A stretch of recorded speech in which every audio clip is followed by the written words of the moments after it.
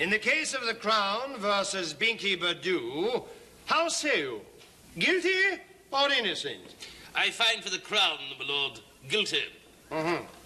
And how say you, Lord Bromwell? Guilty. Guilty. Young Master Badu, you have heard the decision of this court. Guilty as charged. Let this be a lesson not only to you, but to the youth of our fair nation. Our youth must learn respect for authority and, above all, dignity. Let us forget about the dancing and the wild rock and roll music that has permeated the fabric of our very society. Court is adjourned. Take him away. Well, that's done. I say, how would you care to pop down to the club for a spot of brandy? Eh? Oh, well, I'd love to, would you? I say, let's be going down here.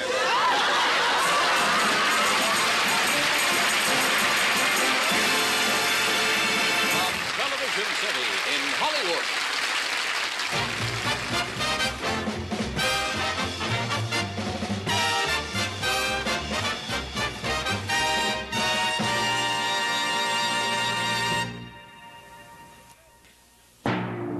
Ladies and gentlemen, Danny Kaye.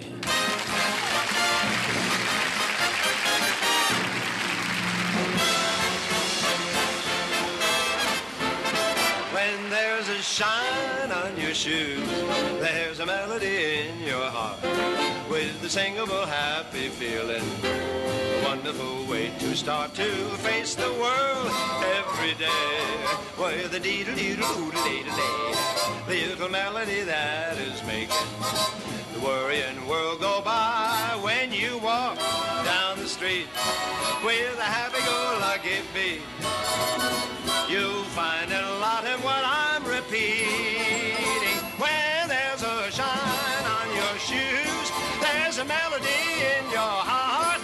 What a wonderful way to start the day.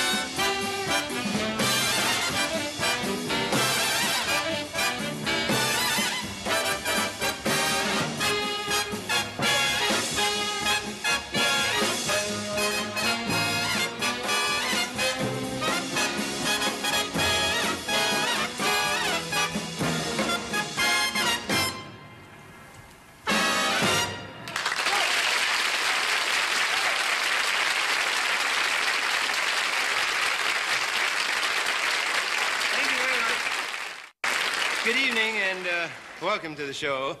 We're very excited tonight to have with us two members of one of show business' first families, Haley Mills and her famous actor father, John Mills. Now, John has starred in such wonderful films as Tunes of Glory, Swiss Family Robinson, Around the World in 80 Days, and with his lovely daughter, Haley, in The Chalk Garden. Now, Haley has charmed us all in Pollyanna, The Parent Trap, and Tiger Bay. And they've come over from London, and this is their very first appearance together on American television. We've had an absolutely sensational week working together, and right now, I'd like to join Haley and show you what happens when a father with a teenage daughter has to face the truth. The awful moment when he realizes that his little girl is no longer a baby.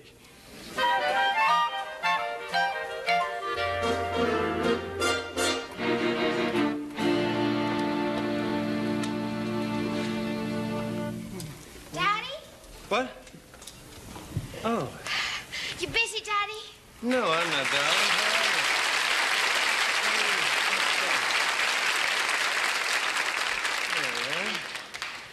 Oh, I was wondering if you could help me with my homework. Oh, well, darling, you came to the right man. I'm an absolute whiz with homework. Now, tell me. Oh, Daddy, why? Janie, take off the fraternity pin. But I said take off the pin.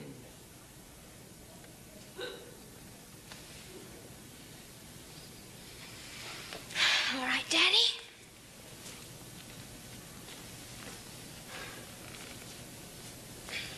Won't come off. It's off now. Well, Tommy was coming over to take me to the basketball game. I'll call him to tell him to forget it. Why? I don't think you should disappoint the young man. I mean, he did buy the tickets. Thank you. You're welcome. But I will tell Tommy we won't make the trip to the aquarium tomorrow. Well, there's nothing wrong with the aquarium, dear. I mean, I've always encouraged my children to love fish.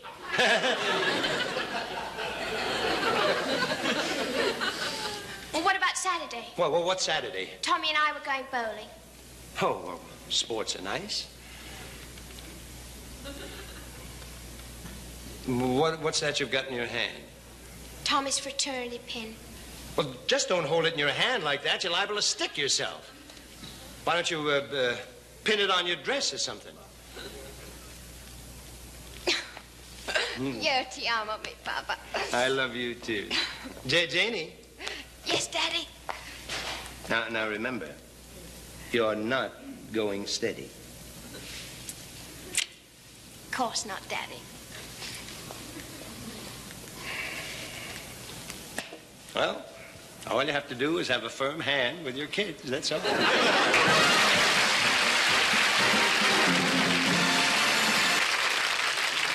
tonight, there's a meeting here tonight. I can tell by your friendly face there's a meeting here tonight. Hallelujah, there's a meeting here tonight. I wonder what's in the meeting here tonight.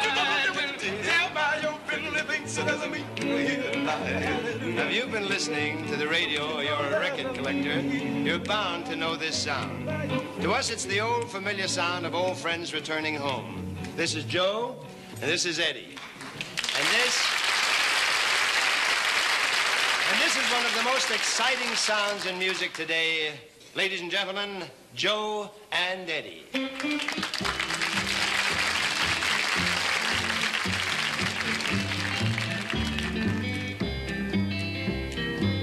Farewell, my honey Cindy Jane. Well, goodbye, my sweetheart Cindy Jane. Farewell and goodbye, Lord, I'm on the morning train. Your mean mistreating drove me near insane. Honey, won't you ease my troubled mind? Yeah, Lord, honey, won't you ease my troubled mind? Have you got a reason for treating me unkind? Honey, won't you ease my troubled mind? Tell me why you do the way you do. Yeah, girl, tell me why you do the things you do. Well, I know you've been untrue, Lord, so now I'm leaving you. You two-time once too often, now we're through. Yeah, Lord, now.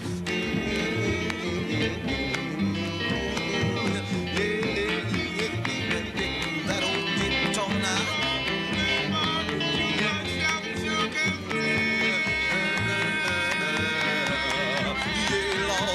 Who'll be your baby when I'm gone? Yeah, girl. Who'll be your honey from now on? telling me it's time to travel on. Who'll be your baby when I'm gone? Farewell, my honey, Cindy Jane. Goodbye, my sweetheart, Cindy Jane. Farewell and goodbye, Lord. I'm on the morning train again, so your mean mistreating drove me near insane. Farewell, my honey, Cindy Jane. Goodbye, my sweetheart, Cindy Jane. Farewell and goodbye, Lord. I'm on the morning train again, so your mean mistreating drove me near insane. Farewell and goodbye, Lord. I'm on the morning train. Your mean mistreating drove me near insane.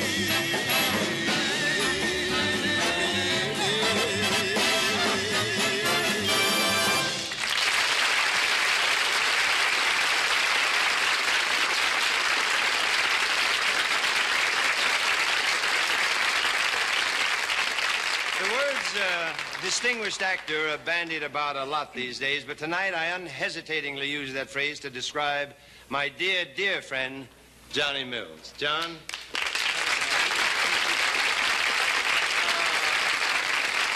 Well, welcome to my habitat for a change. Welcome to California, John. Well, it's a great pleasure to be here, Danny. Well, we've had some great times in England, haven't we? Yes, we certainly did. You know, I can't get over Haley.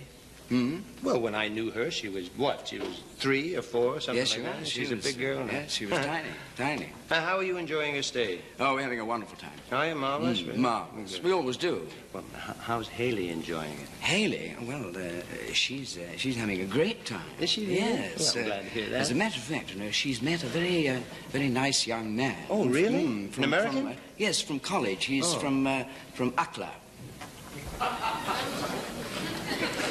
From where? Akla. Oh, he means UCLA. See, John travels a good deal, and he told me a story. Danny, not that one, is it? Which one? Well, the one you can't tell that one. No, the one that you told me that Mary told you. Oh, the one that Mary... Yeah. That's all right, yes. It was an incident he witnessed at the French Customs Office, and it kind of suggested a sketch to us, so tonight, with Haley's help, what we'd like to do is to do this sketch for you. Now, John, suppose you set up the scene while I slip into my French accent. Right. Yes? Good. There is no one more conscientious than a customs inspector. Put a uniform on his back and a rubber stamp in his hand, and he becomes a Rock of Gibraltar, bearing on his shoulders the full responsibility for the survival of the Republic. Now let's join just such a gentleman at customs in the Orly Airport, Paris.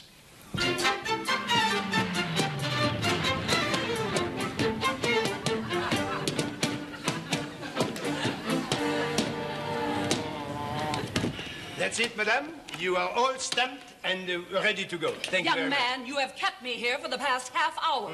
This is outlandish. Madame, it is my duty to see that nothing comes into this country without approval. Well, I've never been so humiliated. Madame, just one moment, please. I have to examine your papier bag. But, oh, for heaven's sakes, that's only my lunch. Madame, do you realize that you could be smuggling a diamond sandwich? We have to examine everything, madame, and we will be just 1 minute. We have here a little something. We have 2 slices of bread, 1 piece of lean beef. Madame, bon appetit and bon voyage. We hope you have a pleasant time here in France. Oh. Next. Oh, bonjour. Mademoiselle, what, do you have anything to declare? Only that you are one of the most attractive men I've ever met in my life. Don't you want to check my luggage? I may be a smuggler. You are, madame. You have smuggled my art. But in this country, it is tax-free. You've been very kind, monsieur. would you care to join me for a cocktail before my plane leaves? Je le baron sauteur, je suis enchanté. Je le baron sauteur, c'est le parler de cocktail. Et je le baron sauteur, c'est le... Je le baron te souhaite, laisser faire, on te toire, on te soir. Je le ronteur, c'est les poires, on te beurre. What does that mean? That means... Well, I'll be waiting. Don't be late. No, only I will have not be a few late. minutes. Oh, don't go far away, because as soon as the people come through, I will check them very rapidly, and I will meet you for the cocktail. Here we are. Thank you. Anything to declare? Very nice. Next. Very good. Next. Yes, fine. All right, Frenchy. I got a pocket full of rubies, a half a mile of pearls, a handful of diamond rings, and a Rembrandt rolled up in my pants. I say, my mother gave them to me for my birthday. What do you say? Don't go away. I will be with you in just 1 minute. Happy birthday to you. Happy birthday to you. Choo, out. Thank you.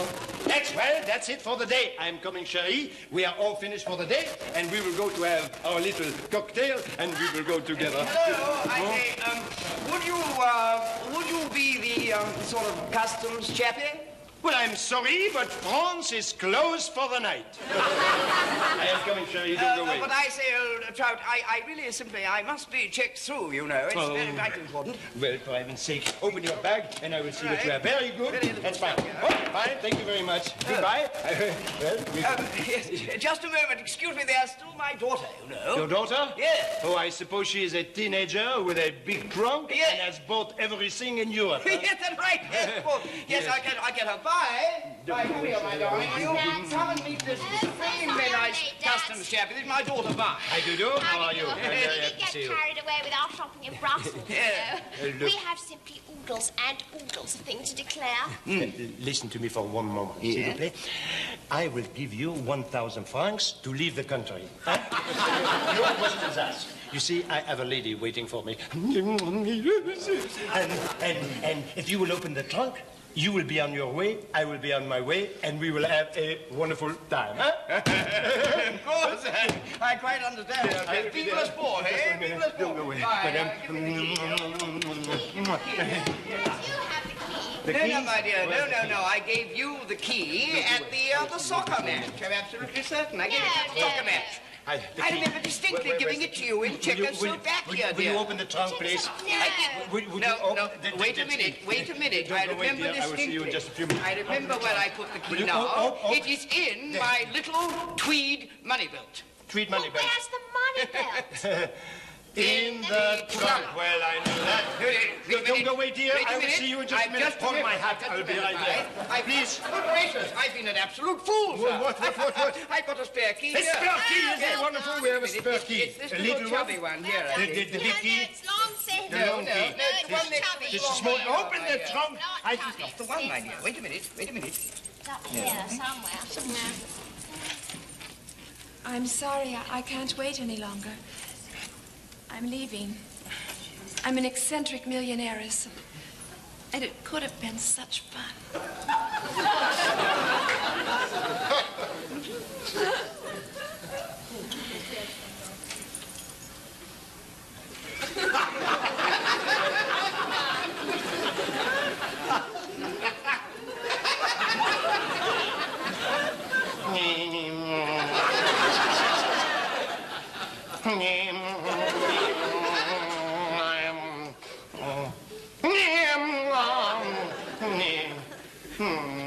Dad, I was wrong. Here's the key to the trunk. It's in my pocket all the time. We can go now, right? Wrong!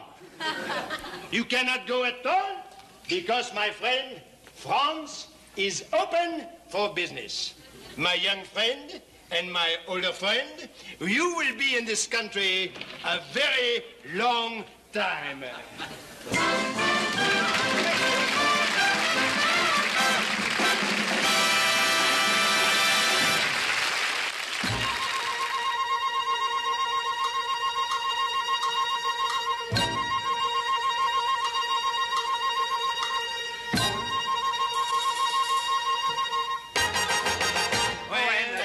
my sugar to tea. All the boys are jealous of me, because I never take her where the gang goes when I take my sugar to tea. I'm a regular rowdy-dowdy, that's me. She's a lovely little baby, that's she. That's why I never take her where the gang goes when I take my sugar to tea. Every Sunday afternoon, we forget about our cares, rubbing elbows at the Ritz with all the millionaires. I'm a dandy when I take my sugar candy for a spot of tea. I'm just about as jazzy as a gent can be, 'cause I never take her where the gang goes when I take my sugar to tea.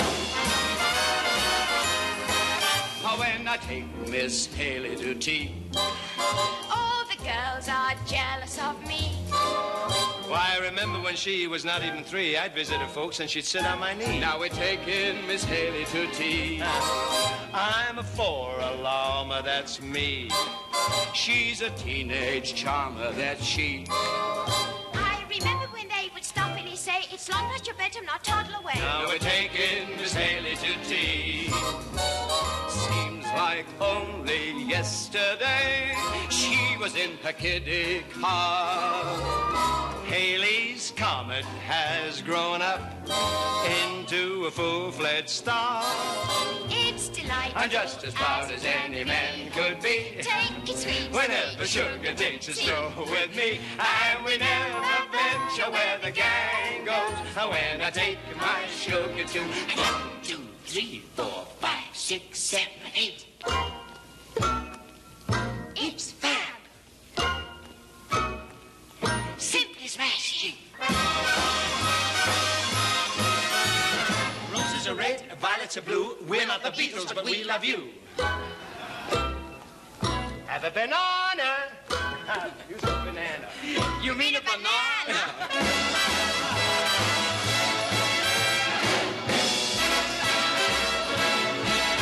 When I take my sugar to tea, I'm as happy as I can be, 'cause I never take her where the gang goes when I take my sugar to tea. When I'm taking my sugar to tea.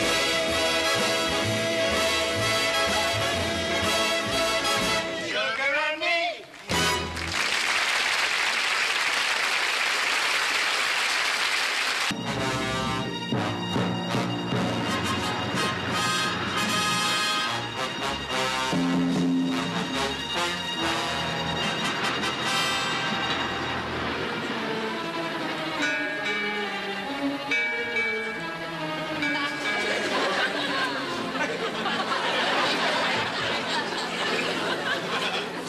Is everybody here? Shut your ruddy mouth!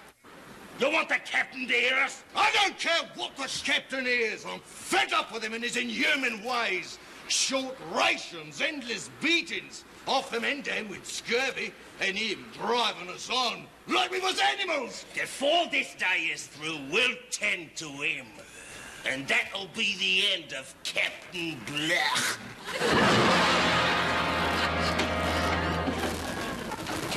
The end indeed, gentlemen. Tim, it's getting Blech. Do my ears deceive me? Or do I detect certain signs of displeasure with my command? Come, come. Speak up, gentlemen. I was under the impression that I was treating you rather handsomely. A fine ship, 3 square meals a month, and for entertainment, a flogging every night, with matinees every Wednesday and Saturday. Now, what are your complaints, gentlemen? Well, begging your pardon, Captain, but the men haven't had any fresh fruit in over 6 months. Aye. Yeah. You dare say that to me, sir? You with a banana in your hand? Banana, sir? Well, this ain't no banana. This here is a belaying pin made of solid mahogany, sir. That is a banana. Is it? But, sir, Eat your banana!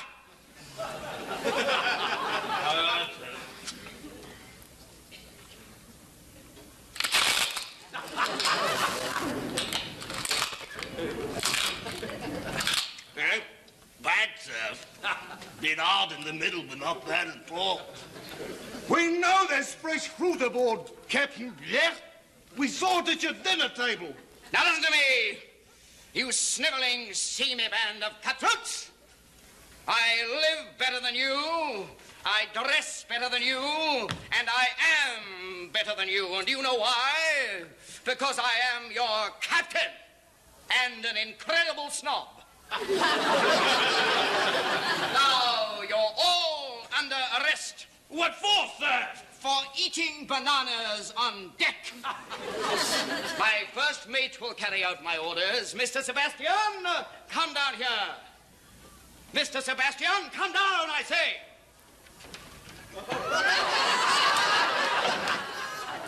You screamed, Captain. Mr. Sebastian, come down here.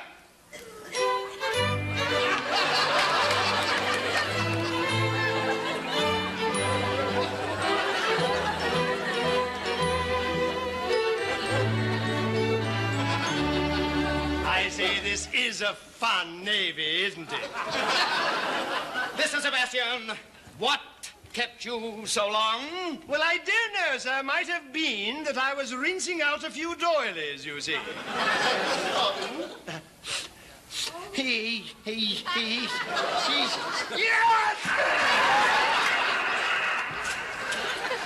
Mr. Sebastian! Mr. Sebastian! Oh, please don't shout, sir. You're melting my beauty, Ma. Sebastian, the seeds of discontent seem to be sprouting among the men.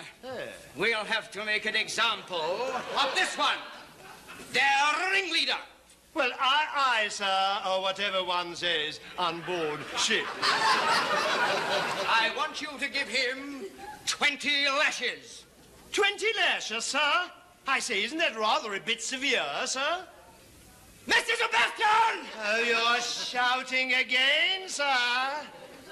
I mean, after all, how much emotional roughage can one take, you see? Give him 20 lashes. Very well, sir. 20 lashes.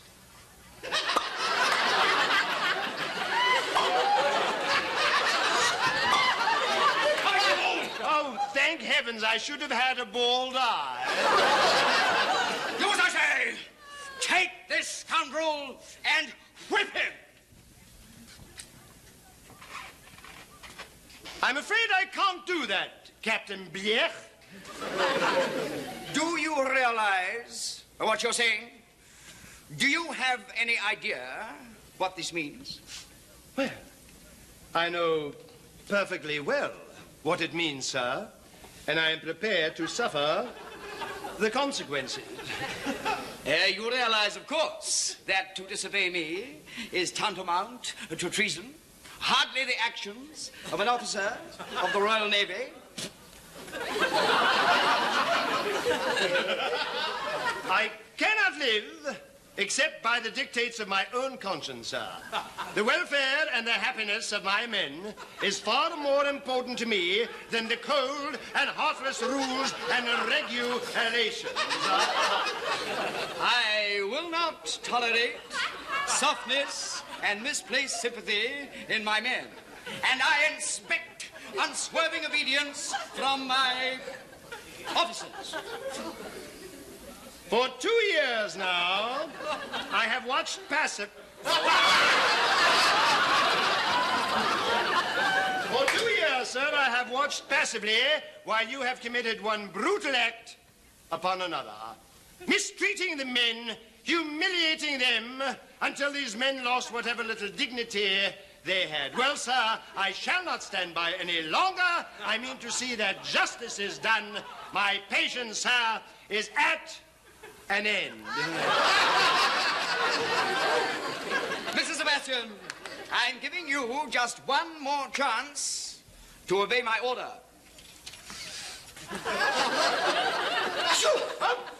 Good suit hymns. And my answer, I'm afraid, is still the same, sir. I live,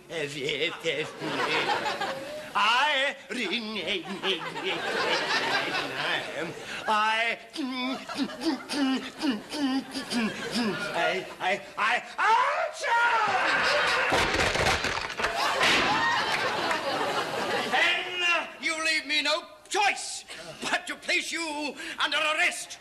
Seize him! Did you hear me, you blackguards? Seize him! I'm taking command of this vessel, Captain. What? Turn in your temper. You are through. This is mutiny! Call it what you will, Captain Bief. The days of brutality are over. And I'm changing the name of this boat from the HMS Cruelty to the good ship Lollipop. You will hang from the highest yardarm for this! Pirates are attacking off the starboard bow! Pirates, release the captain. What? We have a common enemy now. And never forget that we all are Englishmen.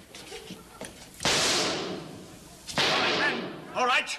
Heave to port. Heave to port. All hands on deck. All hands on deck. All hands aloft. All hands aloft. Battle station. Battle station. Don't repeat me. Don't repeat me. Man the starboard Man the cannons. starboard cannon. Sir, the powder is wet. Our cannons won't fire. The powder is wet? Wet. Good grief. We're in for a spot of trouble now. They'll blow us out of the water. Unless, sir, we blow them out of the water first. But how can we, man? How can we? Our powder is wet. Sir, point me toward the rascals, and I shall sneeze them to kingdom come. It's an old trick, but it might just work. Move on, sir! There you are. Prepare Mr. Sebastian for firing. Eyes up! Both tensions up! By the numbers. 1, 2, 3. Set him at 2 degrees, 11 minutes left. 2 degrees, 11 minutes left, sir. 5 degrees right. 5 degrees right, sir. Range 200 yards. Range 200 yards. Load. Load. Prepare to fire. Fire! Ah, shoot!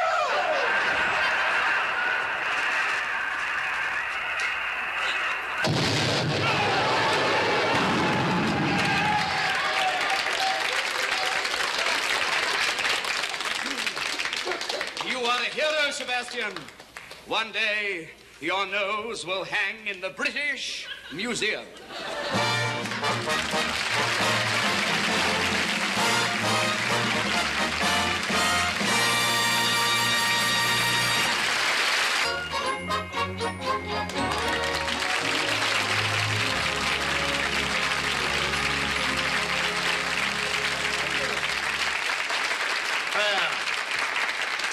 I must say, I certainly enjoyed that sketch. I wouldn't have had anything happen for the rest of the whole time that John and I were working, because what happened, I think my own shirt is attached to this now. Oh, no, I'm not sure. Isn't this nice? Oh, I've had a marvelous time working with John and Haley. It's really true that I've known Haley since she was a tiny little girl. And Mary Mills and John and Haley were having a bite of lunch the other day. And I remember being at the Wick, that's their house in England, and Haley was a little tiny girl, and I must say in all fairness, I love England and I love the British people, but I wouldn't write any letters home about their weather. We had blazing hot sun from 12:15 to 12:17 one day. And I used to go around with one of those little reflectors, you know, so you could get the sun for about 2 minutes sitting in the backyard like that. And I was doing this, and Haley saw me one day. She ran running back to her pants, and she said, "That crazy American thinks his head is on a plate." And the other story that Mary told me just before we did the show, Haley was about 5, I think, or 6. And Mary writes, and she was working at night. And Haley got up in the middle of the night, about 2 o'clock, and she came downstairs. She said, I've got to see Mother. And John was sitting back there, and he said, no, you can't see your mother now. You're going to interrupt her, and she's writing. She's very busy, and leave her alone. And she said, but, Daddy, I simply have to see Mummy. And John said, but you can't. She said, I must. My heart stopped.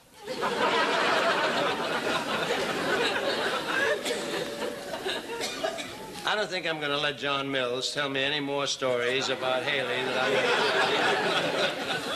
that you know, Haley really is making such enormous progress and such great strides in the motion picture industry. She has made a number of very, very successful pictures, and even at her tender age, she's begun to have experiences that will probably stand her in very good stead as she grows older. She was telling me an accident that she had with one of the animals that was in a picture with her. I said, Haley, as you go on, you will remember that all actors who work with animals at one time or another have a disastrous experience. And I told her a story that happened to me when I was making a picture called The Kid from Brooklyn. Now, it was a very nice picture, and in the scene, I remember I had to do a scene with a lion. Well, I'm a city boy. And I don't know much about animals. Oh, I like animals or not, but, you know, I don't go around playing with lions during the day, you see. And I said, well, Mr. Goldman, I don't think I really ought to play the scene because I'm not really terribly comfortable with lions. And he said, well, Danny, don't be silly. This lion is a pussycat. I said, really? He said, oh, yes, it's played with little babies, and, you know, the lion does exactly what you tell it, so really there's nothing to be concerned about. So after some persuasion, he finally talked me into doing the scene with the lion. Threatened to cancel the contract, but no, it wasn't that really so much. It was just that he thought it would be good for my career. Well, I arrived the day we were supposed to shoot this scene, and there was a large hotel lobby. And I was standing talking to a gentleman, and suddenly I felt something rub up against my leg. And I looked down, and there was a lion. I don't mean behind a cage. There was a lion looking up at me, and I looked down at it, and it went, wow!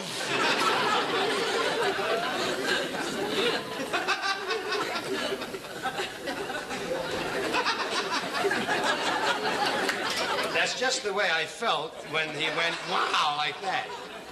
And I didn't move very fast. And finally, the trainer came over and said, here, Jackie, or whatever the lion's name was, and the lion moved away. Now, they proceeded to rehearse the lion. Now, the scene was that I had to walk in with the lion on a leash. And I had to walk up to a desk in the hotel lobby and ring the bell, and the lion had to put his paw up on the desk. So now the trainer, who was armed with a gun, a chair, a whip, kept saying, all right, Jackie, and the lion went, wow! And he went, pow, pow! He shot the lion. Then he hit him with the whip, and then he held the chair out. Now, they rehearsed for 4 hours, and the lion did nothing right. Absolutely nothing. And finally, the trainer said to me, well, we're ready.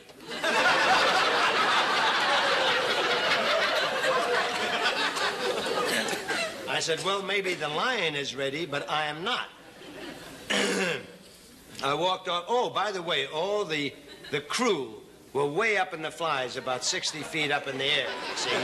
All the brave souls. I was the only one on the set, supposedly, with the lion. And I walked into my dressing room, and there was a gentleman came to see me with the Goldwyn organization. He said, I understand you're having a little trouble with the lion. And I said, yes. And he said, well, what seems to be the trouble? He says, well, now, Dan, are you afraid of the lion? I said, yes. He says, well, why don't we get a big dog and make it look like a lion? I said, I don't care if you got a chihuahua. I am not going to play that scene with the lion because I frankly was terrified. Now, do you know that we did the whole scene and everything worked out fine and it was never in the picture? Well, there you are. from now on, when I make movies and I do scenes with animals, I'm going to get a written guarantee that we have, that it's going to be in the picture. Now, before, I've got to tell you about a pinnacle of my career in the last month or so. Some weeks ago, I became a group singer. And I really was absolutely crazy about the fact that I had to go to a hospital and have my vibrato removed because Earl Brown was screaming about my vibrato. And I think you're supposed to be in now, kids. Is that right? Yeah, huh? Yeah, come on. Paul, are you ready? All right. You ready to go? Now, we sang it real good in rehearsal. Now, we're going to do it again? Okay. There's about time now? Oh, yes. Fine. I heard you out here, Bobby.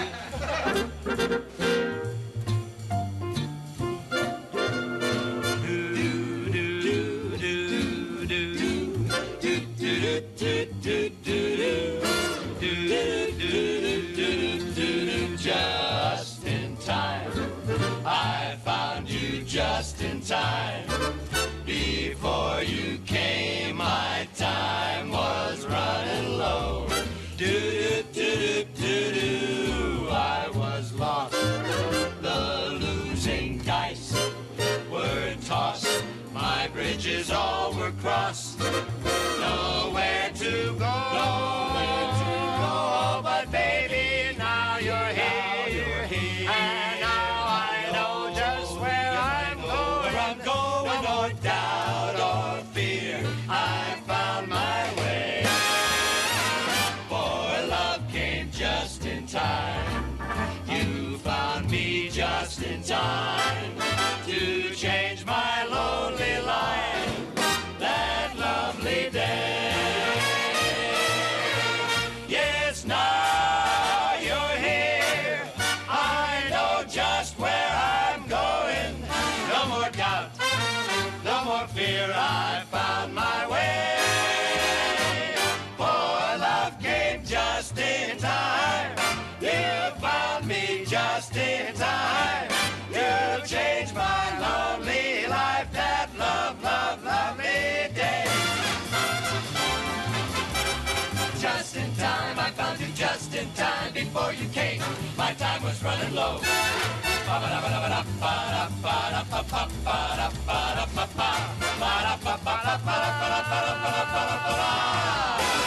Now you're here, and now I know just where I'm going. No doubt, no fear, I found my way. For love came just in time. You found me just in time to change my lonely life that lovely day. Change my lonely life that lovely day.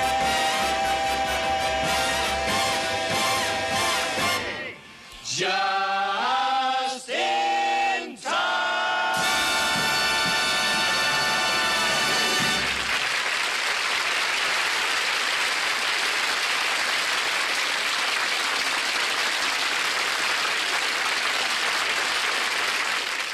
Well, that's it, ladies and gentlemen. Our thanks to Joe and Eddie for their song, and to John and Haley Mills for the fun they helped us have. Now, we hope they can all come back very, very soon. Our thanks also to Harvey Korman, Bernie Capel, Erin O'Brien, and Morty Prickett. Now, a couple of weeks ago, at the close of the show, we reviewed some of the parting words we left with you down through the season. And we suggested that you make a sentence out of them. Well, the words were, if you remember, wombat, vestibule, rutabaga, flange, ratchet, and syzygy.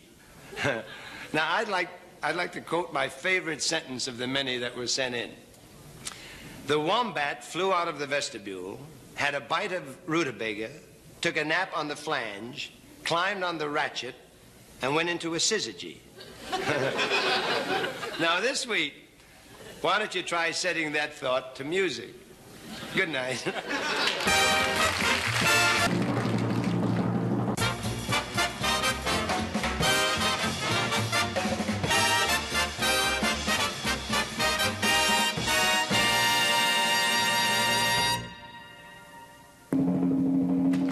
This is Vern Bennett speaking.